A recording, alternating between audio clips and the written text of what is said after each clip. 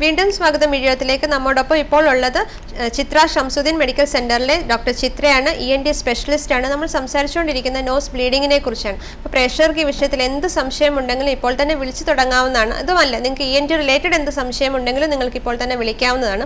Doctor, നമ്മൾ nose ബ്ലീഡിങ്ങിനെ കുറിച്ചും അതിൻ്റെ കാരണങ്ങൾ എന്തൊക്കെയാണ്, അതിൻ്റെ സിംറ്റംസ് ഒക്കെ നമ്മൾ സംസാരിച്ചു. ഇനി അല്ലെങ്കിൽ ഏത് ഏജ് ഗ്രൂപ്പിലാണ് വരുന്നത്, അതുപോലെ തന്നെ ഓരോ ഏജ് ഗ്രൂപ്പിലും ഏതൊക്കെ റീസൺ കൊണ്ടാണ് ഇത് നോസ് ബ്ലീഡിങ് ഉണ്ടാകുന്നതിനെ കുറിച്ച് നമ്മൾ ഡീറ്റെയിൽ ആയിട്ട് തന്നെ സംസാരിച്ചു. ഇനി നമുക്കൊരു ട്രീറ്റ്മെന്റ് ലെവലിലേക്ക് നീങ്ങാം. അപ്പോൾ നമുക്കിപ്പോൾ ഒരു നോസ് ബ്ലീഡിങ് നമുക്ക് ആർക്കെങ്കിലും നമ്മുടെ വീട്ടിലൊരാൾക്ക് വന്നു, നമ്മളൊരു ഡോക്ടറെ കൺസൾട്ട് ചെയ്യുന്നതിന് മുമ്പ് എന്തെങ്കിലും ഒരു ഫസ്റ്റ് എയ്ഡ് ഡോക്ടർക്ക് നിർദ്ദേശിക്കാനുണ്ടോ? ഞാൻ നേരത്തെ പറഞ്ഞത് 90% ആൾക്കാർക്ക് ഒരു ജീവിതത്തിൽ ഒരു പ്രാവശ്യമെങ്കിലും നോസ് ബ്ലീഡിങ് ഉണ്ടാവും. പിന്നെ അല്ലെങ്കിൽ തൊട്ട് കുടുംബത്തിൽ തന്നെയുള്ളവരോ നമ്മുടെ തൊട്ടടുത്തുള്ളവരോ അല്ലെങ്കിൽ നമ്മൾ കണ്ടു നിൽക്കെ ആർക്കെങ്കിലും ബ്ലീഡിങ് ഉണ്ടാവും. അതുകൊണ്ട് അതിന്റെ ഫസ്റ്റ് എയ്ഡ് അറിഞ്ഞിരിക്കേണ്ടത് അത്യാവശ്യമാണ്. Okay, and first aid is very important also. അപ്പോൾ സാധാരണ ബ്ലീഡ് ഉണ്ടാവുകയാണെങ്കിൽ സാധാരണ ലക്ഷ്മി പറയൂ, ഒരാൾക്ക് ബ്ലീഡിങ് ഉണ്ടാകുമ്പോൾ എന്തായിരിക്കും ചെയ്യുക? തുടക്കത്തിൽ ഒരു പക്ഷെ ഒരു തുണി കൊണ്ടൊന്ന് ഒപ്പാനായിരിക്കും ശ്രമിക്കുന്നത്. പിന്നീട് അതൊരു തുണി കണ്ടത് വരാതെ അല്ലെങ്കിൽ വെള്ളം കൊടുക്കുന്നത് കണ്ടിട്ടുണ്ട്. അത് രണ്ടും അത്രേ ഉള്ളൂ. അല്ലെങ്കിൽ പേഷ്യന്റിനെ കിടത്തുക അല്ലെങ്കിൽ അത് രീതികളല്ല. പൊതുവേ ഒരു തെറ്റിദ്ധാരണ എന്ന് വെച്ചാൽ അത് ചെയ്യുന്നത് തല പുറകോട്ട് പിടിക്കാൻ പറയും. ഓക്കെ, അല്ലെങ്കിൽ ആളിനെ കിടത്താൻ പറയും. അത് പാടില്ല. അത് പറയാൻ വേണ്ടിയിട്ടായിരുന്നു ഞാൻ ചോദിച്ചത്. അത് പാടില്ല. എന്താന്ന് വെച്ചാൽ നമ്മൾ തല പുറകോട്ട് പിടിക്കുമ്പോൾ ഈ ബ്ലഡ് എല്ലാം കൂടി തൊണ്ടയിലോട്ട് വരും.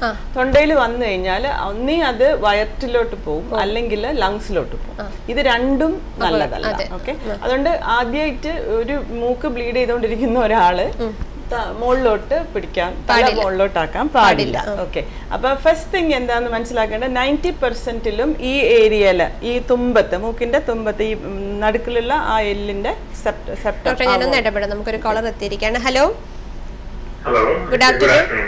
ഗുഡ് ആഫ്റ്റർനൂൺ, ഡോക്ടറോട് ചോദിച്ചോളൂ. ഒരു കാര്യം ചോദിക്കാനുള്ള,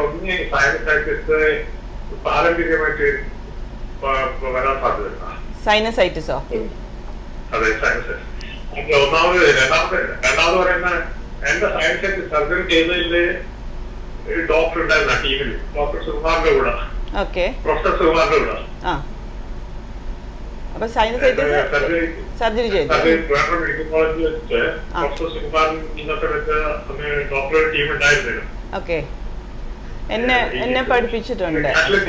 റിമൂവ് ചെയ്തത്. അപ്പൊ നിങ്ങളുടെ പേര് പറഞ്ഞില്ല. ഹാഷിം. എത്ര ഏജ്? 50. ഓക്കെ, സൈനസൈറ്റിസ് പാരമ്പര്യമായിട്ട് ഉണ്ടാവില്ല.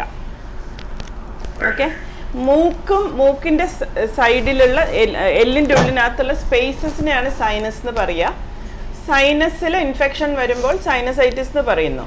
ഓക്കെ, അപ്പം മൂക്കിലൊരു കോൾഡ് വന്നിട്ടോ അല്ലെങ്കിൽ എന്തെങ്കിലും കാരണവശാൽ മൂക്കിലൊരു ഇൻഫെക്ഷൻ ഉണ്ടെങ്കിൽ അത് സെയിം ലൈനിങ് ആയതുകൊണ്ട് അത് സൈനസിലോട്ടും കൂടി എക്സ്റ്റെൻഡ് ചെയ്യുന്നു. ദാറ്റ് ഇസ് സൈനസൈറ്റിസ് അന്ന് പറഞ്ഞത്. അതെ, ഡോക്ടർ സുകുമാരൻ എൻ്റെ പ്രൊഫസർ ആയിരുന്നു കേട്ടോ. ഞാൻ അതെ. അപ്പോൾ ആ സമയത്ത്, ആ കാലഘട്ടത്ത് ആക്ച്വലി നമ്മൾ വിശ്വസിച്ചിരുന്നത് മൂക്കിന്റെ എല്ല് വളവ് ശരിയാക്കിയാൽ സൈനസൈറ്റിസ് മാറും എന്നായിരുന്നു. അതുകൊണ്ട് മോസ്റ്റ് സൈനസൈറ്റിസ് പേഷ്യൻസിനും ചെയ്തിരുന്ന ട്രീറ്റ്മെന്റ് സെപ്റ്റൽ ഡീവിയേഷൻ മാറ്റുക എന്നുള്ളതായിരുന്നു. പക്ഷെ ഇപ്പൊ കുറേ കൊല്ലമായിട്ട് ആ ഒരു ഇത് എന്താ പറയുക, ഒരു ഒബ്സർവേഷൻ മാറി. ബിക്കോസ് നേസൽ എൻഡോസ്കോപ്പ് വന്നതോടും കൂടി നമുക്ക് മൂക്കിന്റെ ഉള്ളിലോട്ട് പോയിട്ട് ലൈറ്റ്, ക്യാമറ ആൻഡ് ആംഗുലേഷൻ ഒക്കെ വെച്ച് നോക്കുമ്പോൾ സെപ്റ്റൽ ഡീവിയേഷൻ അല്ലെങ്കിൽ മൂക്കിന്റെ എല്ലിന്റെ വളവ് അത് ഈ സൈനസൈറ്റിസ് ഉണ്ടാക്കുന്നതിന് ഒരു ഫാക്ടർ അല്ല എന്ന് മനസ്സിലായി. ഓക്കെ, മേജർ എന്താന്ന് വെച്ചാൽ ഈ സൈനസിൽ നിന്നും ഞാൻ പറഞ്ഞല്ലോ എല്ലിലോട്ട് എക്സ്റ്റെൻഡ് ചെയ്യുന്ന സ്പേസസ് ആണ് സൈനസ്. മൂക്കിൽ നിന്നും എക്സ്റ്റെൻഡ് ചെയ്യുന്ന സ്പേസസ് ആണ് സൈനസ്. അപ്പോൾ ആ ലൈനിങ് മൂക്കിൽ നിന്ന് ചെറിയ സുഷിരങ്ങളിലൂടെയാണ് സൈനസിലോട്ട് ഓപ്പൺ ആവുന്നത്. ആ ഏരിയ ബ്ലോക്ക് ആവുകയാണെങ്കിൽ കഫം കെട്ടി നിൽക്കുക, ആ കഫത്തിൽ പഴുപ്പുണ്ടാവുക, അങ്ങനെയാണ് സൈനസൈറ്റിസ് ഉണ്ടാവുന്നത്. ഓക്കെ, അപ്പൊ ഇപ്പൊ ചെയ്യുന്നതെന്ന് വെച്ചാൽ നേരിട്ട് അവിടെ തന്നെ എത്താനുള്ള നമുക്ക് technology has allowed us to reach exact ആ ഒരു ഓപ്പണിങ്ങിൽ. സോ ആ ഓപ്പണിംഗ് വൈഡൻ ചെയ്യുക, അവിടെ എന്തെങ്കിലും ദശ വളരുന്നുണ്ട്, പോളിപ്പ് ഉണ്ടെന്നുണ്ടെങ്കിൽ ആ ഏരിയയിൽ തന്നെ ഓപ്പറേറ്റ് ചെയ്ത് അത് ആ ഓപ്പണിങ്സ് പേറ്റന്റ് ഓപ്പൺ ആക്കി കൊടുക്കുക. സോ ദാറ്റ് എയർ അകത്ത് കയറും, കഫം കെട്ടി നിൽക്കാതെ പുറത്തോട്ട് വരും. സോ ഡ്രെയിനേജും വെന്റിലേഷനും കറക്റ്റായിട്ട് നടക്കുകയാണെങ്കിൽ പിന്നെ നോർമലായിട്ട് സൈനസ് വർക്ക് ചെയ്യും. സോ അതുകൊണ്ട്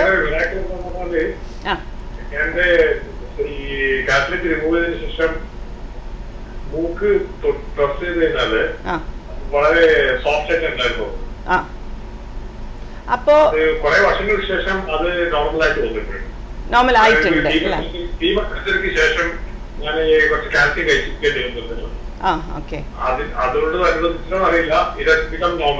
എന്നുവെച്ചാൽ ആദ്യം ഓപ്പറേഷൻ കഴിഞ്ഞ ഉടനെ ആ സെപ്റ്റം നമ്മൾ കറക്റ്റായിട്ടുള്ള ലെങ്ത്തിലേക്ക് കൊണ്ടുവരുന്നു, അത് അവിടെ സ്റ്റിച്ച് ചെയ്യുന്നു. അതാണ് സെപ്റ്റോപ്ലാസ്റ്റി. പക്ഷെ പണ്ടൊക്കെ ചെയ്തിരുന്ന ഒരു ഓപ്പറേഷൻ എന്ന് പറഞ്ഞാൽ SMR, sub mucus resection, that is septal cartilage അങ്ങ് എടുത്തു കളയായിരുന്നു. അപ്പൊ അങ്ങനെ കളഞ്ഞിരുന്നു. അതെ, അപ്പൊ അങ്ങനെ വരുമ്പോ ബോൺ അല്ലെങ്കിൽ കാർട്ടിലേജ് ഉണ്ടായിരുന്ന ഒരു സ്ഥലത്ത് ഇപ്പൊ സോഫ്റ്റ് ടിഷ്യൂ മാത്രമേ ഉള്ളൂ. അതുകൊണ്ടാണ് ആ സോഫ്റ്റ് ആയിരുന്നത്. പക്ഷെ നൗ അത് ഫൈബ്രോസിസ്, സ്കാർ ടിഷ്യൂ ഒക്കെ വന്നിട്ട് കുറച്ചും കൂടി ടഫായി. ബട്ട് ദർ ഇസ് ഇപ്പോഴും ആ ഒരു സെപ്റ്റം അവിടെ ഉണ്ടാവില്ല. SMR ചെയ്താണെങ്കിൽ സെപ്റ്റം അവിടെ ഉണ്ടാവില്ല, ബിക്കോസ് അത് കുറച്ചൊരു ടഫ് ആയിട്ടുണ്ടാവും. But then septum will be straight. Okay, അങ്ങനെയാണ്. പിന്നെ ഞാൻ പറഞ്ഞു വന്നത് ഈ സെപ്റ്റോപ്ലാസ്റ്റി ഒരിക്കലും ചെയ്യില്ല എന്നൊരർത്ഥമില്ല. വല്ലാതെ വളഞ്ഞിരിക്കുന്നു, നമുക്ക് ആ ഒരു ഓപ്പണിംഗ് സൈനസ് ഓപ്പണിങ്സിന്റെ അങ്ങോട്ട് എത്തിക്കിട്ടുന്നില്ല എന്നുണ്ടെങ്കിൽ ചിലപ്പോൾ നമ്മൾ സെപ്റ്റം സ്ട്രെയിറ്റ് ആക്കിയിട്ടായിരിക്കും പോകുന്നത്. ബട്ട് അല്ലാതെ മൈനർ ഡീവിയേഷൻസ് ഒന്നും ഇപ്പൊ ചെയ്യുന്നില്ല. ഇപ്പൊ പണ്ടുണ്ടായിരുന്ന ഒരു 90%, 95% ഓഫ് സർജറീസ് ഇപ്പൊ നമുക്കത് റിഡൻഡന്റ് ആയിട്ടാണ് തോന്നുന്നത്. We don't really look at the correcting the septum unless it's absolutely access തരുന്നില്ല എന്നുണ്ടെങ്കിൽ മാത്രമേ നമ്മൾ സെപ്റ്റോപ്ലാസ്റ്റി ഇപ്പൊ ചെയ്യാറുള്ളൂ. Okay, thank you very much doctor. നമ്മൾ സംസാരിച്ചിരുന്ന ഫസ്റ്റ് എയ്ഡിനെ കുറിച്ചാണ്. ഓക്കെ, അപ്പൊ നേരത്തെ പറഞ്ഞായിരുന്നു 90% ഓഫ് ബ്ലീഡ്സ് വരുന്നത് ഈ മൂക്കിന്റെ പാലത്തിന്റെ ഏറ്റവും താഴെയുള്ള ഏരിയയിലാണ്. അവിടെയാണ് ഈ 5 രക്തക്കുഴലുകൾ വന്ന് മീറ്റ് ചെയ്യുന്ന ഭാഗം. അപ്പൊ അവിടെ നാം മോസ്റ്റ്ലി ബ്ലീഡിങ് ഉണ്ടാകുന്നത്. അതുകൊണ്ട് ബ്ലീഡിങ് ഉണ്ടാവുകയാണെങ്കിൽ അവിടെ അമർത്തി അങ്ങ് പിടിക്കണം. ബിക്കോസ് നമ്മുടെ കയ്യോ കാലോ എവിടെയെങ്കിലും മുറിഞ്ഞാലും നമ്മൾ പ്രസ് ചെയ്യും ആ ഒരു ബ്ലീഡിങ് നിൽക്കാൻ വേണ്ടി. അതേപോലെ മൂക്ക് പ്രസ് ചെയ്ത് പിടിക്കുക. പ്രസ് ചെയ്ത് പിടിക്കുമ്പോൾ ഒരു 5 മിനിറ്റ് വരെ പ്രസ് ചെയ്ത് പിടിക്കുക, മുന്നോട്ടിരിക്കുക. അതേപോലെ പുറകോട്ട് പോകരുത്, മുന്നോട്ടിരുന്നിട്ട് പിടിക്കുക. അപ്പം ഈ ബ്ലഡ് ഒരുപാട് ബ്ലീഡിങ് വരുമ്പോൾ മൂക്കിൽ കൂടെയും വരും, വായി കൂടെയും വരും, നോ പ്രോബ്ലം. അത് പേടിക്കാനൊന്നുമില്ല. അത് പ്രസ് ചെയ്ത് പിടിക്കുക. 5 മിനിറ്റ്സ് വരെ വെയിറ്റ് ചെയ്യാം. ബിക്കോസ് ഇടയ്ക്കിടയ്ക്ക് നമ്മളത് തുറന്നിട്ട് നിന്നോന്നൊരു ടെൻഡൻസി ഉണ്ട്. അതിന് വഴങ്ങാതെ 5 മിനിറ്റ്സ് പിടിക്കുക, പ്രസ് ചെയ്ത് പിടിക്കുക. ആ സമയത്ത് ഐസ് വെക്കാം. അപ്പൊ ഈ ചീക്സില്, മൂക്കിന്റെ മേലെ, നെറ്റിയുടെ മേലെയൊക്കെ ഐസ് വെക്കാം. എപ്പോഴും തണുപ്പ് ബ്ലീഡിങ് കുറയ്ക്കും, ചൂട് ബ്ലീഡിങ് കൂട്ടും. അപ്പൊ അതുകൊണ്ട് ഐസ് വെച്ചിട്ട് അതാണ് ഈ വെള്ളം കൊടുക്കുന്നത്. ഐസ് വെള്ളം കുടിച്ചാൽ വായൊക്കെ തണുക്കുമ്പോൾ അതും ഹെൽപ്പ് ചെയ്യും. അത് 5 മിനിറ്റ് വരെ എടുത്തിട്ട് പിന്നെ ഒന്ന് വിട്ടു നോക്കുക. അപ്പൊ ബ്ലീഡിങ് ഉണ്ടെങ്കിൽ ഒരു 5 മിനിറ്റും കൂടെ, ഒരു 10-15 മിനിറ്റ്സിന് ശേഷവും ബ്ലീഡിങ് സ്റ്റോപ്പ് ചെയ്തിട്ടില്ലെങ്കിൽ ഡോക്ടറെ അടുത്തോ ഹോസ്പിറ്റലിലോ പോകുന്നതാണ് നല്ലത്. So this is the first aid usually. പിന്നെ ഇതിൻ്റെ കൂടെ ചെയ്യാവുന്നത് നോസ് ഡ്രോപ്സ്. ഇപ്പം മൂക്ക് തുറക്കാൻ ഉപയോഗിക്കുന്ന ഓട്രിവിൻ അല്ലെങ്കിൽ സൈലോളിൻ എന്നൊക്കെ പറഞ്ഞിട്ട് അവൈലബിൾ ആയിട്ടുള്ള മൂക്ക് തുറക്കുന്ന ഡീകൺജസ്റ്റൻ ഡ്രോപ്സ് ഉണ്ട്. അത് ഉണ്ടെങ്കിൽ ഒഴിക്കാം. ബ്ലീഡിങ് ഉള്ള സമയത്ത് അതിലോട്ട് ഒഴിച്ചിട്ട് പിടിക്കാം. ബിക്കോസ് അത് രക്തക്കുഴലിന്റെ വോൾസിനെ ചുരുക്കുമ്പോൾ അത് അടയാൻ സാധ്യതയുണ്ട്. അപ്പൊ ഇതാണ് ഫസ്റ്റ് എയ്ഡ്. യൂഷ്വലി മുന്നോട്ടിരുത്തുക. ചെറിയ കുട്ടികളാണ്, ഇരിക്കാൻ പറ്റാത്തവരാണെങ്കിൽ കിടന്നിട്ട് തല താഴോട്ട്. ബിക്കോസ് വായിൽ കൂടെ ബ്ലീഡ് ചെയ്യുന്നത്, വായിൽ കൂടെ ബ്ലഡ് വരുമ്പോൾ ഒരു ഇതും കൂടി ഉണ്ട്. എന്ന് വെച്ചാൽ എത്ര ബ്ലീഡ് ചെയ്യണമെന്ന് അറിയാൻ പറ്റും. നമ്മളത് ഇറക്കിക്കൊണ്ടിരിക്കുകയാണെങ്കിൽ ഒരുപാട് ബ്ലഡ് പോയോ ഇല്ലയോ എന്ന് നമുക്ക് അറിയാൻ പറ്റത്തില്ല. ഓക്കെ, അതാണ്. അതിപ്പോൾ ഡോക്ടർ നമുക്കൊരു മെയിൽ വന്നിരിക്കുന്നത്. ഇപ്പോൾ ഫ്രീക്വൻ്റ് ആയിട്ട്, അതായത് ഒരിക്കൽ വന്നു പിന്നെ 1-2 മാസത്തിന് ശേഷം അങ്ങനെ ബ്ലീഡിങ് ഉണ്ടാവുന്നുണ്ട്. വളരെ ചെറിയ ഡ്രോപ്പ് ആയിട്ടേ വരുന്നുള്ളൂ, ഭയങ്കര ഒരു ബ്ലീഡിങ് അല്ല എന്നാണ് പറയുന്നത്. അപ്പം അങ്ങനെയുള്ള സിറ്റുവേഷനിൽ ഡോക്ടറെ കൺസൾട്ട് ചെയ്യേണ്ടതുണ്ടോ? അല്ലെങ്കിൽ എപ്പോഴാണ് ഇപ്പോൾ ബ്ലീഡിങ് ഉള്ളവരെ ഏതൊരു സ്റ്റേജിലാണ് ഡോക്ടറെ കൺസൾട്ട് ചെയ്യേണ്ടത്? അതെ, ഒന്ന് ഇപ്പൊ ഈ പറഞ്ഞ മെയിലിൽ എഴുതിയ ആളുടെ സംശയം, ദാറ്റ് ഈസ് ഇടയ്ക്കിടയ്ക്ക് വരുന്നു. അപ്പൊ അത് ഒരു ഇൻഫെക്ഷൻ ഉള്ള സമയത്താണോ എന്നൊന്ന് ശ്രദ്ധിക്കണം. ദാറ്റ് ഈസ് ജലദോഷമൊക്കെ ഉള്ള സമയത്താണോ ഈ ബ്ലീഡിങ് വരുന്നത്. അങ്ങനെയാണെങ്കിൽ ബ്ലീഡിങ് കൺട്രോൾ ചെയ്യാൻ ഡോക്ടറെ അടുത്ത് പോകേണ്ട ആവശ്യമില്ല. പക്ഷെ ഇടയ്ക്കിടയ്ക്ക് ഒരു മൂക്കിൽ ഇൻഫെക്ഷനോ ജലദോഷമൊക്കെ വരുന്നുണ്ടെങ്കിൽ അതെന്താ എന്ന് വേണമെങ്കിൽ ഒന്ന് കൺസൾട്ട് ചെയ്ത് നോക്കാം. പിന്നെ ഇതിപ്പോ ഞാൻ പറഞ്ഞ പോലെ ഒരു 5-10 മിനിറ്റ്സിന് മേലെ 10-15 മിനിറ്റ്സിന് മേലെ ബ്ലീഡിങ് സ്റ്റോപ്പ് ആവുന്നില്ല എന്നുണ്ടെങ്കിൽ പോകുന്നതാണ് നല്ലത്. പിന്നെ കുറച്ച് പ്രായമായ ആൾക്കാർ BP ആകാൻ സാധ്യത ഉണ്ടെങ്കിൽ ഒന്ന് ബ്ലഡ് പ്രഷർ നോക്കാൻ പറ്റുന്നതാണെങ്കിൽ അതൊന്ന് ചെക്ക് ചെയ്യുന്നത് നല്ലതാണ്. അങ്ങനെ ഒരുപാട് ഹൈ BP ആണെങ്കിൽ ഡോക്ടറെ അടുത്ത് പോകുന്നതാണ് നല്ലത്. പിന്നെ BPയുടെ കാര്യം പറയുമ്പോൾ ഒരു കാര്യം ശ്രദ്ധിക്കേണ്ടതെന്ന് വെച്ചാൽ മൂക്കിൽ ബ്ലീഡിങ് ഉണ്ടാവുമ്പോൾ അത് കണ്ടിട്ട് നമുക്ക് BP കൂടാം. ആൻഡ് BP കൂടുമ്പോൾ ബ്ലീഡിങ് പിന്നെയും കൂടാം. ബ്ലഡ് പ്രഷറിൽ വരുമ്പോൾ കുറച്ചും കൂടെ കൂടും. അപ്പം ബ്ലഡ് പ്രഷർ കാരണം ആണ് ബ്ലീഡിങ് വന്നത് എന്നാവാം, അല്ലെങ്കിൽ ബ്ലീഡിങ് കാരണം ബ്ലഡ് പ്രഷർ കൂടിയെന്നും ആവാം. അപ്പൊ വല്ലാതെ കൂടുതലാണെങ്കിൽ നമുക്കത് തന്നെ കൺട്രോൾ ആവില്ല. അപ്പൊ അതുകൊണ്ട് കുറച്ച് പ്രായമുള്ള ആൾക്കാർക്ക് ബ്ലഡ് പ്രഷർ നമുക്ക് വീട്ടിൽ നോക്കാൻ പറ്റിയെന്നുണ്ടെങ്കിൽ പോവാം. അല്ലെങ്കിൽ ഒരു 5-10 മിനിറ്റ്സ് വെയിറ്റ് ചെയ്യുന്നതുകൊണ്ട് തെറ്റൊന്നുമില്ല. പിന്നെ മരുന്ന് കഴിക്കുന്ന വെച്ചാൽ ഇതുപോലെ ബ്ലഡ് തിന്നിങ്, ബ്ലഡ് കട്ടയാവാതിരിക്കാനുള്ള മരുന്ന് കഴിക്കുന്ന രോഗികളാണെങ്കിൽ അതേപോലെ കുറച്ച് സമയമായി കഴിഞ്ഞു നിൽക്കണില്ല എന്നുണ്ടെങ്കിൽ പോണ നല്ലത്. പിന്നെ എന്തെങ്കിലും ഇടി കൊണ്ടിട്ട് ഇപ്പം ചെറിയൊരു മൂക്കിൽ ഒരു പന്ത് കൊണ്ടു അല്ലെങ്കിൽ എവിടെയെങ്കിലും ഇടിച്ചു, മൂക്കൊന്ന് സ്വെല്ല് ചെയ്തു, അങ്ങനെയൊക്കെ ആണെങ്കിൽ ഉടനെ പോകണമെന്ന് നിർബന്ധമില്ല. പക്ഷെ ഒരു ഹെഡ് ഇഞ്ചുറി, തല ഇടിച്ചു വീണു, കുറച്ചു നേരത്തേക്ക് ബോധമൊക്കെ പോയി, ഛർദിച്ചു, അങ്ങനെയൊക്കെ ഉണ്ടെങ്കിൽ ഡെഫിനറ്റ്ലി ഉടനെ തന്നെ പോകണം. പിന്നെ ആക്സിഡന്റ് ഒക്കെ ആയിട്ട് ചിലപ്പം ഞാൻ ഈ ഫസ്റ്റ് എയ്ഡ് അല്ല പറഞ്ഞ കുറച്ച് ടോപ്പിക്കിൽ നിന്ന് പോവാണ്. ചിലപ്പോൾ ഒരു റോഡ് ആക്സിഡന്റ് എന്തെങ്കിലും ആയിട്ടുണ്ടാവും, അല്ലെങ്കിൽ ഒരു പന്തോ എന്തെങ്കിലും ഇടിച്ച ഒരു തലയിടിച്ചിട്ടൊക്കെ ഒരു ആക്സിഡന്റ് ഉണ്ടായിട്ടുണ്ടാവാം. അപ്പൊ തന്നെ കുറച്ച് ബ്ലീഡിങ് ഉണ്ടായി നിന്നു. പക്ഷെ കുറച്ച് ദിവസം കഴിഞ്ഞിട്ട് ഇടയ്ക്കിടയ്ക്ക് ബ്ലീഡിങ് വരുന്നുണ്ടെങ്കിൽ അത് ചെക്ക് ചെയ്യണം. ബിക്കോസ് ചിലപ്പോൾ അതൊരു ഫ്രാക്ചർ ഉണ്ടാവും, അതിലെ കൂടെ വരുന്ന ബ്ലീഡ് ആയിരിക്കാം. ചിലപ്പോൾ അത് ജസ്റ്റ് സൈനസിനകത്ത് നിൽക്കുന്ന ബ്ലഡ് വരുന്നതായിരിക്കാം. അപ്പൊ അങ്ങനെ എന്തെങ്കിലും തോന്നുന്നുണ്ടെങ്കിൽ ഒന്ന് ചെക്ക് ചെയ്തേക്കുക എന്നുള്ളത്. പിന്നെ ഡോക്ടറെ അടുത്ത് പോകാനുള്ളത് ഇതേപോലെ തന്നെ ബ്ലഡ് ക്യാൻസേഴ്സോ ബ്ലീഡിങ് ഡിസോർഡേഴ്സ്, ചിലപ്പോൾ ക്ലോട്ടിങ് ഫാക്ടേഴ്സ് ഒക്കെ ഡെഫിഷ്യൻസി ഉണ്ടെന്ന് അറിഞ്ഞുകൊണ്ട് ട്രീറ്റ് ചെയ്യുന്ന ആൾക്കാരാണെങ്കിൽ ബ്ലീഡിങ് ഉണ്ടെങ്കിൽ പോകുന്നതാണ് നല്ലത്. ബിക്കോസ് ചിലപ്പോൾ ഒരു ഫ്രാക്ടറിന്റെ കുറവുണ്ടാവും, അത് ടെസ്റ്റ് ചെയ്യേണ്ടി വരുമായിരിക്കും. ചിലപ്പോൾ ബ്ലീഡിങ് തന്നെ കൺട്രോൾ ആവില്ല. അപ്പം അതുകൊണ്ട് കുറച്ചും കൂടി നേരത്തെ തന്നെ പോകുന്നതായിരിക്കും നല്ലത്. പിന്നെ സൈനസൈറ്റിസ് ഒക്കെ ആണെങ്കിൽ ഒന്ന് വെയിറ്റ് ചെയ്ത് നോക്കാം, ഡ്രോപ്സ് ഒഴിച്ച് നോക്കാം. അതിൽ പിന്നെ ഒരിക്കൽ നമ്മളിപ്പോൾ കൺട്രോൾ ആക്കി, ഇന്നിപ്പോൾ ബ്ലീഡിങ് ഉണ്ടായി, നമ്മളത് 5-10 മിനിറ്റ്സ് നോക്കി കൺട്രോളായി, പക്ഷെ അത് കഴിഞ്ഞ് പിറ്റേ ദിവസം അല്ലെങ്കിൽ അതിൻ്റെ അടുത്ത ദിവസം പിന്നെയും ബ്ലീഡ് ചെയ്യുന്നുണ്ട്, ഇതേപോലെ തന്നെ നല്ലോണം വരുന്നുണ്ടെന്നുണ്ടെങ്കിൽ ബെറ്റർ ഗോ ആൻഡ് ചെക്ക്. അതുപോലെ ഡോക്ടർ പലപ്പോഴും പലർക്കും ചില ആൾക്കാർക്ക് ചെറിയ ഡ്രോപ്പ് ആയിട്ടേ വരാറുള്ളൂ, ചിലർക്ക് അത് ഹെവി ബ്ലീഡിങ് പോലെ വരാറുണ്ട്. അതെന്തുകൊണ്ടാണ് അങ്ങനെ? ഇതല്ലാതെ തന്നെ ചിലർക്ക് ബ്ലീഡിങ് ഉണ്ടാവുന്ന വെച്ചാൽ കഫത്തിനോട് മിക്സ് ആയിട്ടായിരിക്കും വരുന്നത്. അപ്പൊ വെളുത്ത കഫമായിരിക്കാം, അല്ലെങ്കിൽ പഴുത്ത മഞ്ഞയോ പച്ചയോ കളറുള്ള കഫമായിരിക്കും. അപ്പൊ അതിലൊന്നെന്ന് പറഞ്ഞാൽ ഈ രക്തക്കുഴൽ പൊട്ടുന്നു. അപ്പൊ അതിനെന്തെങ്കിലും ഉണ്ടാവണ കാരണം ചിലപ്പോൾ നമ്മൾ ഒന്ന് സ്ട്രെയിൻ ചെയ്യുന്നു, ഒരു വെയിറ്റ് ഒക്കെ ലിഫ്റ്റ് ചെയ്യുമ്പോൾ ചെറിയ രക്തക്കുഴൽ പൊട്ടിയാൽ അതുപോലെ ബ്ലീഡിങ് വരാം. അപ്പോൾ അത് കുറച്ചൊക്കെ കാണുള്ളൂ, കഫത്തിനൂടെ മിക്സ് ചെയ്ത്. ഇൻഫെക്ഷൻ ആണെങ്കിലും അതുപോലെ തന്നെ മോസ്റ്റ്ലി കഫത്തിനൂടെ മിക്സ് ചെയ്തിട്ടായിരിക്കും. ഇതിന്റെ അളവ് വരുന്നതെന്ന് വെച്ചാൽ ഏത് രക്തക്കുഴലാ പൊട്ടുന്നത്, എത്ര സൈസുള്ള രക്തക്കുഴലാ പൊട്ടുന്നത്, ആ രക്തം നിൽക്കാൻ നോർമലി എന്തെങ്കിലും ഒരു ബ്ലീഡിങ് ഉണ്ടായാൽ നമ്മുടെ ബോഡിയിൽ മെക്കാനിസംസ് ഉണ്ട് തന്നെ ക്ലോട്ട് ആവാനും ബ്ലീഡിങ് നിൽക്കാനുമായിട്ട്. അതിൽ 2 ഫാക്ടേഴ്സ്. ഒന്ന് ഈ പ്ലേറ്റ്ലെറ്റ് ഒക്കെ കൂടി വന്നിട്ട് രക്തക്കുഴൽ ആദ്യം ചുരുങ്ങും, അതിൽ തന്നെ ചിലപ്പോൾ അത് സ്റ്റോപ്പ് ആവും. അല്ലെങ്കിൽ അടുത്തതൊരു പ്ലേറ്റ്ലെറ്റ് വന്നിട്ടൊരു ഇതാക്കും, ക്ലോട്ടിങ് ഫാക്ടേഴ്സ് വന്നിട്ട് ബ്ലഡ് ക്ലോട്ട് ഉണ്ടാക്കും. അപ്പൊ അതിനൊക്കെ എന്തെങ്കിലും ഡെഫിഷ്യൻസി ഉണ്ടെങ്കിൽ ബ്ലീഡിങ് കൂടുതലായിട്ട് വരും. മരുന്ന് കഴിക്കുന്നവർക്ക് ബ്ലീഡിങ് കൂടുതലായിട്ട് വരും. അത് പറഞ്ഞപ്പോഴാണ് മൂക്കിൽ നമ്മൾ ഇതൊക്കെ ചെയ്ത് മൂക്കിനകത്ത് നല്ല ക്ലോട്ടൊക്കെ ഉള്ളപ്പോൾ 1-2 ദിവസത്തേക്ക് മൂക്ക് ചീറ്റാതിരിക്കാൻ ശ്രദ്ധിക്കണം. ചൂടുള്ളത് അധികം കഴിക്കണം, 1 or 2 days. ആൻഡ് ഓൾസോ ഈ ഫോഴ്സിൽ മൂക്ക് ചീറ്റുന്നത് നല്ല എപ്പോഴായാലും അങ്ങനെ ബ്ലോ ചെയ്യാതിരിക്കാൻ ശ്രമിക്കണം അല്ലേ? എന്നാൽ ഡോക്ടർ ഇപ്പോൾ പലപ്പോഴും ഇങ്ങനെ ഒരു നോസ് ബ്ലീഡിംഗ് ആയിട്ട് വരുന്ന കേസുകൾ നമ്മൾ ഓപ്പറേഷൻ സജസ്റ്റ് ചെയ്യാറുണ്ട്. ഏതെങ്കിലും കേസിൽ സജസ്റ്റ് ചെയ്യേണ്ടി വരാറുണ്ടോ? ഓക്കെ, അപ്പൊ ഇപ്പൊ എന്ന് വെച്ചാല് നമ്മള് ഫസ്റ്റ് എയ്ഡ് പറഞ്ഞു, അത് കഴിഞ്ഞ് ഡോക്ടറെ അടുത്ത് എപ്പോ പോകണം. അപ്പൊ ഡോക്ടർ നോക്കിയിട്ട് ഇപ്പൊ ഞങ്ങള് നോക്കുന്ന എന്താന്ന് വെച്ചാല് ആദ്യം എവിടെ നിന്നാണ് ബ്ലീഡിങ് ഉണ്ടാവണമെന്ന് കണ്ടുപിടിക്കണം. That is very important. എന്നിട്ട് അതനുസരിച്ചിട്ടാണ് അത് സ്റ്റോപ്പ് ചെയ്യേണ്ടത്. അപ്പൊ അതിൽ ഞാൻ പറഞ്ഞ പോലെ 90% ഈ എൻഡിൽ തന്നെയാണ്. നമുക്കൊരു കോളർ എത്തിയിരിക്കണം. Hello, good afternoon.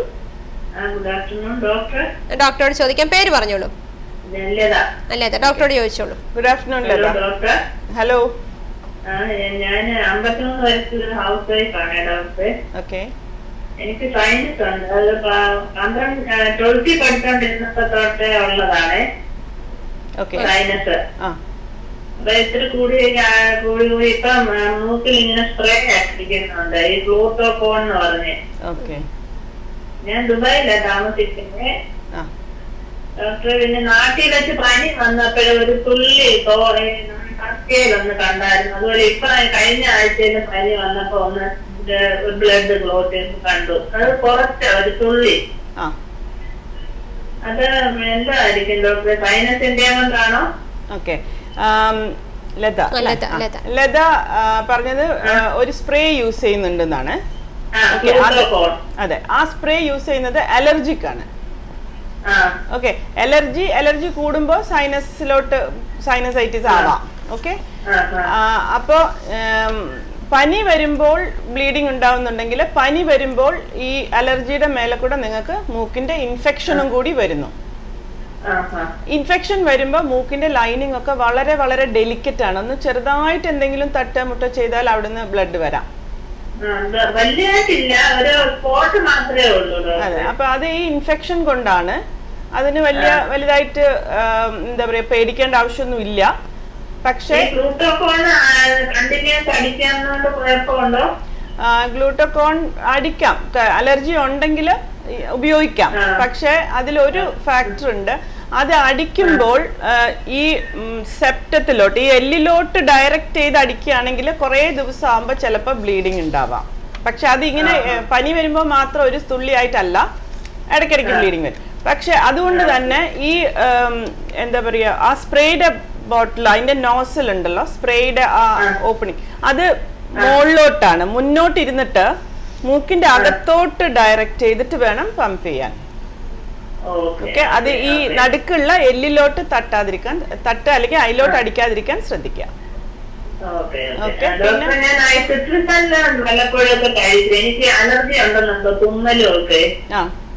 ഇത് അലർജി ആണ്. ഈ ഗ്ലൂക്കോകോൺ ഈ പറയുന്ന സ്പ്രേയും അലർജിക്കുള്ള ട്രീറ്റ്മെന്റ് ആണ്. അല്ല, അത് ആവശ്യം പോലെയാണ്. നമ്മൾ അലർജി കൺട്രോൾ ചെയ്യുമ്പോൾ ചിലർക്ക് സ്പ്രേ മാത്രം മതി, ചിലർക്ക് ടാബ്ലറ്റ്.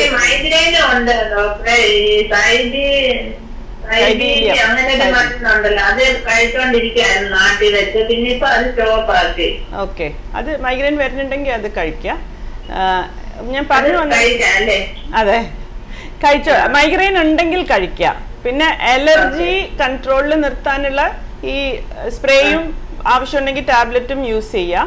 ഇടയ്ക്കിടയ്ക്ക് പനി വരുമ്പോൾ അതിനർത്ഥം ഇടയ്ക്കൊരു ഇൻഫെക്ഷൻ വരുന്നുണ്ട്. അത് ഒരുപാട് അടുപ്പിച്ച് വരികയാണെങ്കിൽ ഒന്ന് ഡോക്ടറെ കാണിച്ച് അതൊന്ന് സോൾവ്. അല്ല, ഞാൻ Sharjah റോളയിലാണ്.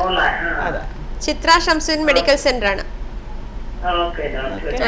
Thank you very much doctor. നമ്മൾ നോസ് ബ്ലീഡിങ്ങിനെ കുറിച്ച് സംസാരിക്കുന്ന കൂടുതൽ ഓപ്പറേഷൻസിനെ കുറിച്ച് ചോദിച്ചു. അപ്പൊ അതില് നമ്മൾ ആദ്യം എവിടുന്നാ ബ്ലീഡ് ചെയ്യണമെന്ന് കണ്ടുപിടിക്കണം. അതിൽ 90% ആന്റീരിയർ കാണുന്നിടത്ത് തന്നെയാണ്. ചിലപ്പോൾ ഒരു 5 to 10% പുറകിൽ നിന്ന് വരും. അത് മൂക്ക് പരിശോധിച്ച് കഴിയുമ്പോൾ നമുക്ക് അറിയാം വല്ല എന്തെങ്കിലും ട്യൂമർ ഉണ്ടോ, അല്ലെങ്കിൽ ഈ പറഞ്ഞ പോലെ ദശ വളരുന്നുണ്ടോ, റൈനോസ്പോറിഡിയോസിസ് എന്തെങ്കിലും ഉണ്ടോ, അൾസർ ഉണ്ടോ, പൊറ്റ കെട്ടുന്നുണ്ടോ എന്നുള്ളത് അറിയാൻ പറ്റും. പിന്നെ ഞാൻ നേരത്തെ സൂചിപ്പിച്ച പോലെ തന്നെ ബ്ലഡ് ടെസ്റ്റ് ആവശ്യമുള്ളത് ചെയ്യാം, ആവശ്യമുള്ള ബ്ലഡ് ടെസ്റ്റ് ചെയ്യാം. പിന്നെ നമുക്കിപ്പോൾ ഞാൻ നേരത്തെ ആ പേഷ്യന്റ് പേര് മറന്നുപോയി, ഒരു സൈനസൈറ്റിസിനെ സംശയം ചോദിച്ചില്ല, 50-year-old ഡോക്ടർ സുകുമാർ ഹാഷിമിനോട് പറഞ്ഞ പോലെ എൻഡോസ്കോപ്പ്. ഇപ്പൊ എൻഡോസ്കോപ്പിക് എക്സാമിനേഷൻ ചെയ്യുകയാണെങ്കിൽ നമുക്ക് മൂക്കിന്റെ ഉള്ളിൽ പോയിട്ട് എല്ലാ ഏരിയയും നമുക്ക് കാണാൻ പറ്റും. അപ്പൊ അവിടെ എന്തെങ്കിലും രക്തക്കുഴൽ തുറച്ചു നിൽക്കുന്നുണ്ടോ, അതിനൊന്ന് ബ്ലീഡിങ് വരാൻ സാധ്യതയുണ്ടോ, എല്ല് വളഞ്ഞിരിക്കുകയാണെങ്കിൽ, ഒരുപാട് എല്ല് ഷാർപ്പായിട്ട് വളഞ്ഞിരിക്കുകയാണെങ്കിൽ ചിലപ്പോൾ അതുകൊണ്ട് ബ്ലീഡിങ് ഉണ്ടാവാം. പിന്നെ ഞാൻ പറഞ്ഞ പോലെ ആ പോസ്റ്റീരിയർ ബ്ലീഡ് കാണണമെങ്കിൽ എൻഡോസ്കോപ്പ് ഉപയോഗിച്ച് പുറകോട്ട് പോയേ പറ്റുള്ളൂ. ചിലപ്പം ഇൻഫെക്ഷനോ അങ്ങനെ വേറെ എന്തെങ്കിലും സസ്പെക്ട് ചെയ്യുന്നുണ്ടെങ്കിൽ നമുക്കൊരു എക്സ്റേ അല്ലെങ്കിൽ CT സ്കാൻ വേണ്ടി വന്നേക്കാം. ഇതെല്ലാം നോക്കിയിട്ട് എവിടെയാണ് ബ്ലീഡിങ് എന്ന് ആദ്യം കണ്ടുപിടിക്കുക. എന്നിട്ട് അതനുസരിച്ചിട്ടാണ് ട്രീറ്റ്മെന്റ്. ഇപ്പൊ ചിലപ്പോൾ മിക്കവാറും മൂക്ക് നോക്കി ഉടനെ അറിയാൻ പറ്റും എവിടുന്നാ ബ്ലീഡ് ചെയ്യുന്നത്, അല്ലെങ്കിൽ ബ്ലീഡിങ് പോയിന്റിൽ ബ്ലീഡ് ചെയ്തതിന്റെ എന്തെങ്കിലും എവിഡൻസ് ഉണ്ടാവും. അപ്പൊ അത് ബ്ലീഡ് ചെയ്തുകൊണ്ടിരിക്കുകയാണെങ്കിൽ നമ്മൾ അത് നിർത്താൻ വേണ്ടിയിട്ടാണ് ചെയ്യുന്നത്. അപ്പൊ ഈ ഫസ്റ്റ് എയ്ഡ് പോലെ നല്ല ഡയറക്റ്റ് പ്രഷർ കൊടുത്തിട്ട് മാറുന്നില്ല, നമ്മൾ അവിടെ ക്ലിനിക്കിലും അതുപോലെ തന്നെ ഡ്രോപ്സ് ഒക്കെ ഒഴിച്ചിട്ടൊന്ന് കുറച്ചു നേരം പ്രസ് ചെയ്തിരിക്കും. അതിലും കുറഞ്ഞില്ലെങ്കിൽ നമുക്ക് ആ രക്തം ബ്ലീഡ് ചെയ്യുന്ന രക്തക്കുഴലിനെ കോട്ടറൈസ് ചെയ്യാം, കെമിക്കൽ ഉപയോഗിച്ചിട്ട് കോട്ടറൈസ് ചെയ്യാം. അതൊരു സ്റ്റെപ്പ്. അതിലും ഇല്ല എന്നുണ്ടെങ്കിൽ മൂക്ക് പാക്ക് ചെയ്യും. ഇപ്പൊ മുറിവൊക്കെ ഉണ്ടായാൽ നമ്മൾ നല്ല പ്രഷർ കൊടുത്ത് ഡ്രസ് ചെയ്യുന്ന പോലെ മൂക്കിനകത്ത് ഡ്രസ്സിങ് വെച്ചിട്ട് പാക്ക് ചെയ്യും മൂക്ക്. അത് ആന്റീരിയർ പാക്കും ഉണ്ട്, പോസ്റ്റീരിയർ പാക്കും ഉണ്ട്. ആന്റീരിയർ പാക്ക് നമുക്ക് ക്ലിനിക്കിലൊക്കെ ചെയ്യാം, പോസ്റ്റീരിയർ പാക്ക് ചെയ്യാൻ ഒരു ഇത്തിരി ബുദ്ധിമുട്ടായിരിക്കും ക്ലിനിക്കിൽ. അപ്പൊ അത് പാക്ക് ചെയ്തിട്ട് ഒരു 24 to 48 hours വെയിറ്റ് ചെയ്യും. അതിൽ നിൽക്കുകയാണെങ്കിൽ ഫൈൻ. അതും ഇല്ല എന്നുണ്ടെങ്കിലാണ് പിന്നെ അഡ്മിറ്റ് ചെയ്തിട്ട് ഓപ്പറേഷൻ ഒക്കെ ചെയ്യാം. എൻഡോസ്കോപ്പ് നോക്കിയിട്ട് പോസ്റ്റീരിയറിലാണെന്നുണ്ടെങ്കിൽ അത് അങ്ങോട്ട് എത്താൻ വേണ്ടിയിട്ട് ഓപ്പറേഷൻ തിയേറ്ററിലായിരിക്കും അവിടെ കോട്ടറൈസ് ചെയ്യാം. അതല്ല എന്നുണ്ടെങ്കിൽ നമ്മൾ ഇവിടെ നിന്ന് നമുക്ക് ആക്സസ് ഇല്ല എന്നുണ്ടെങ്കിൽ അതിൻ്റെ ബ്രാഞ്ച് കഴുത്തിലെ കൂടെ പോയിട്ട് അവിടുന്ന് നമുക്ക് എംബുലൈസേഷൻ എന്ന് പറയും, ആ രക്തക്കുഴലിനെ ബ്ലോക്ക് ചെയ്യുക. അല്ലാന്നുണ്ടെങ്കിൽ അത് കെട്ടി ലൈഗേറ്റ് ചെയ്യുക. അങ്ങനത്തെ കുറച്ച് ചെറിയ പ്രൊസീജിയേഴ്സ് ഉണ്ട്, അത് ചെയ്യാം. മേജർ ഓപ്പറേഷനിലോട്ടാണോ അതോ നമുക്ക് റെസ്റ്റ് വേണ്ടാണോ? മൈനർ ആവാം, ചില വെരി റെയർലി ഒരു മേജർ സർജറി, ബിക്കോസ് ആ ഏരിയ അങ്ങനെ ആയതുകൊണ്ട്. അതല്ലാതെ ഈ ബ്ലീഡിങ്ങിന് കാരണമായിട്ടുള്ള അസുഖങ്ങളുണ്ടെങ്കിൽ അതിന് ചിലപ്പോൾ ഇപ്പൊ റൈനോസ്പോറിഡിയോസിസ് കണ്ടു, അതിന് ഓപ്പറേഷൻ ചെയ്താലേ പറ്റുള്ളൂ. ദശ വളരുന്നു, അലർജി ഉണ്ട്, അപ്പൊ അലർജിയുടെ ട്രീറ്റ്മെന്റ്. സൈനസൈറ്റിസ് ഉണ്ട്, സൈനസൈറ്റിസിന്റെ ട്രീറ്റ്മെന്റ്. ബ്ലീഡിങ്ങിന്റെ എന്തെങ്കിലും പ്രശ്നമുണ്ട്, അപ്പൊ അതിന്റെ ട്രീറ്റ്മെന്റ്. ക്യാൻസറോ ട്യൂമറോ അങ്ങനെ എന്തെങ്കിലും ഉണ്ടെങ്കിൽ അതിന് സർജറി വേണ്ടി വരും. അപ്പൊ അതനുസരിച്ച് അത് കാരണം കണ്ടുപിടിച്ചിട്ട്, അപ്പൊ ഫസ്റ്റ് തിങ് ഈസ് എവിടുന്ന് ബ്ലീഡ് ചെയ്യണു, അതിന് എന്താ കാരണം, അത് കണ്ടുപിടിച്ചിട്ട് വേണം അതിന്റെ ട്രീറ്റ്മെന്റ് ചെയ്യാൻ. ഡോക്ടർ, നമുക്ക് അടുത്തൊരു SMS വന്നിരിക്കുന്നത് സന്തോഷമാണ് അയച്ചിരിക്കുന്നത്. ഡോക്ടർ നേരത്തെ സംസാരിച്ച കാര്യം തന്നെയാണ്, അതായത് അദ്ദേഹത്തിന്റെ സലൈവയില് ബ്ലഡ് കാണുന്നു, അതായത് രാവിലെ ബ്രഷ് ചെയ്യുന്ന സമയത്തും അങ്ങനെ ബ്ലഡ് ചെറുതായിട്ട് കാണുന്നു. അപ്പൊ അത് എന്തുകൊണ്ടാണ്, അത് ഭയക്കേണ്ട ആവശ്യമുണ്ടോ എന്ന് ചോദിക്കുന്നു. അതിൽ ഒന്നാമതായിട്ട് നമ്മൾ ബ്രഷ് ചെയ്യുന്ന സമയത്ത് ബ്ലഡ് കാണുന്നത് ചിലപ്പം ഗംസിൽ നിന്ന് വരുന്നതായിരിക്കാം. പക്ഷെ പലരും പറയുന്നത് എന്താന്ന് വെച്ചാൽ ഇങ്ങനെ കാർക്കിച്ച് തുപ്പുമ്പോൾ ബ്ലഡ് വരുന്നു. അതിൽ ഒരു ഫാക്ടർ പറയുന്നത് വെച്ചാൽ പലരും രാവിലത്തെ ആ ഒരു ഡെയിലി റുട്ടീനിൽ ഭയങ്കര ഫോഴ്സിലായിരിക്കും കാർക്കിക്കുന്നത്. അങ്ങനെ വല്ലാതെ ഫോഴ്സിൽ അത് വലിക്കുമ്പോൾ ചെറിയ രക്തക്കുഴൽ പൊട്ടിയിട്ട് അതിന്റെ ബ്ലഡാണ്. അപ്പൊ മിക്കവാറും കാണുന്ന ഒരു പാറ്റേൺ എന്ന് പറഞ്ഞാൽ ആദ്യം കുറച്ച് ബ്ലഡ് ഉണ്ടാവും, അത് കഴിഞ്ഞാൽ പിന്നെയും തുപ്പുമ്പോൾ ബ്ലഡ് കുറഞ്ഞു വന്നിട്ട് അങ്ങനെ പോകും. അപ്പൊ അത് ചെറിയ രക്തക്കുഴൽ പൊട്ടുന്നോണ്ടുള്ളതാണ്, അതിന് വലിയ പ്രോബ്ലം ഇല്ല. ബട്ട് ഒരിക്കൽ കണ്ടു എന്ന് പറഞ്ഞാൽ പിന്നെയും ഫോഴ്സ് ഉപയോഗിച്ചിട്ട് കാർക്കിച്ച് നോക്കരുത് വരുന്നുണ്ടോ, ബിക്കോസ് അതിന് സമയം കൊടുക്കുക ആ ബ്ലഡ് വെസൽ അടയാൻ വേണ്ടിയിട്ട്. അപ്പൊ അത് വലിയൊരു ഇഷ്യൂ അല്ല, മോസ്റ്റ്ലി ഈ ഫോഴ്സ് കാരണമാണ്. പിന്നെ രാവിലെ നല്ല ഫോഴ്സിലായിരിക്കും മൂക്ക് ചീറ്റുന്നത്, അതും ഒഴിവാക്കുന്നതാണ് നല്ലത്. നമ്മളായിട്ട് തന്നെ ഒരു ഇഞ്ചുറി ക്രിയേറ്റ് ചെയ്യണം, അതിന്റെ ഒരു ആവശ്യം വരുന്നില്ല. പക്ഷെ ഇറ്റ്സ് സംതിങ് മൈനർ, അതുകൊണ്ട് തന്നെ അങ്ങ് അടയുന്നുണ്ട്. ബട്ട് എന്നും നമ്മളത് ചെയ്യുമ്പം അത് നല്ലതാണ്. ഇപ്പൊ ഡോക്ടർ, അതുപോലെ നമ്മളിപ്പം ഇതിന്റെ ട്രീറ്റ്മെന്റിനെ കുറിച്ച് പറഞ്ഞു, അതിന്റെ ഒരു ഓപ്പറേഷൻസ് വേണ്ടി വരുന്ന അവസ്ഥയെ കുറിച്ച് നമ്മൾ പറഞ്ഞിട്ടുണ്ട്. അപ്പൊ ശരിക്കും ഇതിന് എന്തെങ്കിലും ഒരു പ്രിവെൻഷൻ നമുക്ക് സജസ്റ്റ് ചെയ്യാനുണ്ടോ ഡോക്ടർക്ക്? നമുക്ക് എന്താ ചെയ്യാൻ പറ്റുന്നതെന്ന് വെച്ചാൽ, ഒന്ന് ഞാൻ ഈ പറഞ്ഞ പോലെ ഫോഴ്സ് ആയിട്ടുള്ള മൂക്ക് ചീറ്റലും കാർക്കിക്കലും അത് ഒഴിവാക്കുക. പിന്നെ എയർ വളരെ ഡ്രൈ ആണെങ്കിൽ, ഒരുപാട് സെൻട്രൽ AC ഒക്കെ ഉണ്ടെങ്കിൽ ഹ്യൂമിഡിഫയർ യൂസ് ചെയ്യുന്നത് നല്ലതാണ്. ഹ്യൂമിഡിറ്റി ഉള്ളപ്പം മൂക്കിന്റെ വരൾച്ച കുറയും, അല്ല ഒരുപാട് വരൾച്ച ഇല്ലാതിരിക്കും. പിന്നെ മൂക്കിനകത്ത് വിരലിടുന്നത്, ഇപ്പം നഖം വളർത്തിയിട്ട് ഒക്കെ ചെയ്യുന്നത്. പിന്നെ കുട്ടികളാകുമ്പോഴത്തേക്കും ഒന്ന് ഇത് ശ്രദ്ധിക്കുക എന്ന് വെച്ചാൽ എന്തെങ്കിലുമൊക്കെ ഇടുന്നുണ്ടെങ്കിൽ അവരെ ഫേമായിട്ട് അത് ചെയ്യാൻ പാടില്ല എന്ന് പറയാ. സ്റ്റീം എടുക്കാം. സ്റ്റീം എടുക്കുമ്പോൾ ഒന്നെന്ന് പറഞ്ഞാൽ ബ്ലീഡിങ് എന്തെങ്കിലും ഉണ്ടെങ്കിൽ കൂടാൻ സാധ്യതയുണ്ട്. പക്ഷെ പ്രിവെൻഷൻ എന്ന് പറയുമ്പോൾ ഇൻഫെക്ഷൻ വരാതിരിക്കാൻ, അലർജി ഉണ്ടെങ്കിൽ ട്രീറ്റ് ചെയ്യുക, അതൊക്കെ നമ്മുടെ പ്രിവെൻഷനിൽ വരും. പിന്നെ ലൈഫ് സ്റ്റൈൽ മോഡിഫിക്കേഷൻ, അത് എല്ലാവർക്കും ഫിറ്റ്നസ് നോക്കുക എന്നുള്ളതാണ്. That is smoking and alcohol കഴിയുന്നത് കുറയ്ക്കുക. ആൽക്കഹോൾ കാരണം ലിവർ ഡിസീസ് വന്നിട്ട് ക്ലോട്ടിംഗ് ഫാക്ടേഴ്സ് ഒക്കെ കുറഞ്ഞിട്ട് അങ്ങനെ വരാം. അപ്പം ആൽക്കഹോൾ ആ ഒരു ഹാബിറ്റ്സ് ഒഴിവാക്കുക. പിന്നെ ഹാർട്ട് സ്ട്രോക്ക് എന്നൊക്കെ പറഞ്ഞാൽ അതിനുള്ള മരുന്നുകളാണ്. അപ്പൊ അതിന് വേണ്ടിയിട്ടുള്ള ലൈഫ് സ്റ്റൈൽ മോഡിഫിക്കേഷൻസ് ഒക്കെ ചെയ്യാം. അതുപോലെ എനിക്ക് ബ്ലഡ് പ്രഷർ ഉള്ളവരും പിന്നെ അസുഖമുള്ളവർ, ബ്ലഡ് പ്രഷർ, ഷുഗർ ഉള്ളവർക്കും അതേപോലെ ഇൻഫെക്ഷൻ പെട്ടെന്ന് വരാൻ സാധ്യതയാണ്. അപ്പൊ അങ്ങനെയുള്ളവരൊക്കെ അത് കൺട്രോൾ ചെയ്യുക. കണ്ടുപിടിച്ചു എന്നുണ്ടെങ്കിൽ നമ്മൾ കറക്റ്റായിട്ട് കൺട്രോളിൽ വെക്കുക. പിന്നെ ഇടയ്ക്കിടയ്ക്ക് ബ്ലീഡിങ് ഉണ്ടെങ്കിൽ ഒന്ന് ഡോക്ടറെ കാണിച്ച് ചെയ്യുക. അതായത് കുഴപ്പമില്ല ഡോക്ടർ എന്ന് പറഞ്ഞു, ടി വിയിൽ പറഞ്ഞു എന്ന് പറഞ്ഞിട്ട് കുഴപ്പമില്ല എന്നല്ല. ഇടയ്ക്കിടയ്ക്ക് വരുന്നുണ്ടെങ്കിൽ അതിനെന്തെങ്കിലും കാരണം അറിഞ്ഞു കഴിഞ്ഞിട്ട് പിന്നെ നമുക്ക് ട്രീറ്റ്മെന്റിലേക്ക് നീങ്ങാം. അപ്പൊ ഡോക്ടർ, നമുക്കിപ്പം സമയപരിമിതി കാരണം പ്രോഗ്രാം വൈൻഡ് അപ്പ് ചെയ്യേണ്ടിയിരിക്കുന്നത്. അപ്പൊ ഡോക്ടർ, ഇന്നത്തെ ഒരു എപ്പിസോഡ് ശരിക്കും നോസ് ബ്ലീഡിങ്ങിനെ കുറിച്ചും അതിന്റെ കാരണങ്ങളും അതുപോലെ അതെങ്ങനെ നമുക്ക് കൺട്രോളിൽ കൊണ്ടുവരാം, അതിന്റെ ട്രീറ്റ്മെന്റ്സും അതല്ല ഒരു ഫസ്റ്റ് എയ്ഡിനെ കുറിച്ചൊക്കെ വളരെ ഡീറ്റെയിൽഡ് ആയിട്ട് തന്നെ പറഞ്ഞു തന്നു. വളരെയധികം നന്ദിയുണ്ട്. അതുപോലെ തന്നെ പ്രേക്ഷകർക്ക് ഇന്നത്തെ എപ്പിസോഡ് വളരെയധികം പ്രയോജനപ്പെട്ടു എന്ന് വിശ്വസിക്കുന്നു. അപ്പോൾ നമ്മോടൊപ്പം ഇന്നുണ്ടായിരുന്നത് ഡോക്ടർ ചിത്രയാണ്. ചിത്ര ഷംസുദ്ദീൻ മെഡിക്കൽ സെന്ററിലെ ENT സ്പെഷ്യലിസ്റ്റാണ്. അപ്പോൾ നിങ്ങൾക്ക് ഈ ഒരു എപ്പിസോഡ് വളരെയധികം പ്രയോജനപ്പെട്ടു എന്ന് വിശ്വസിക്കുന്നു. അപ്പോൾ അടുത്ത ദിവസം മറ്റൊരു അതിഥിയുമായി കാണും വരേക്കും നന്ദി, നമസ്കാരം.